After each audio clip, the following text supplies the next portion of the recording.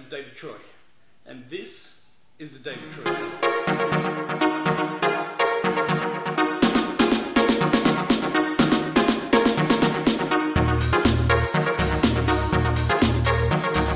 I'm just going to jump right into it today, and this is a before shot. This is Liz, and I'm going to break down the consultation that I had with her today. Start the consultation off as determining the length, and once we've got the length, then we can start looking at the shape.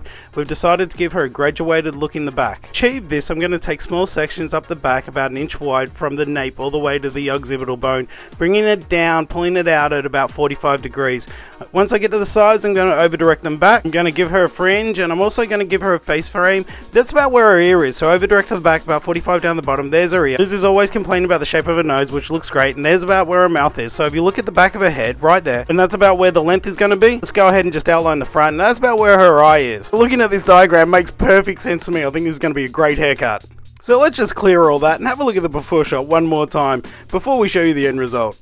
All joking aside, this is the end result. I couldn't be more happy with it.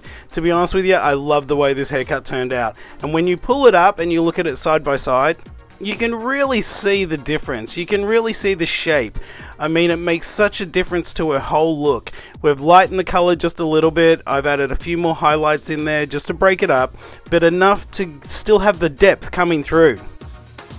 If this is the first time you've come across one of my videos, don't forget to check out some of my other videos. Don't forget to leave a comment and like, blah.